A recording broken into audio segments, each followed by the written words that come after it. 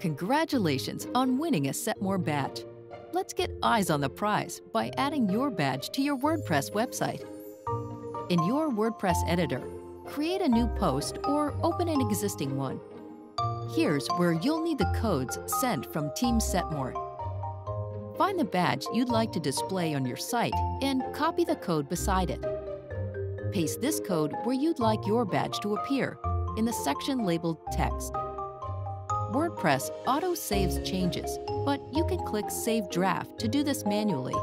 Select Preview to see your badge in all its glory. Happy with the layout? Awesome!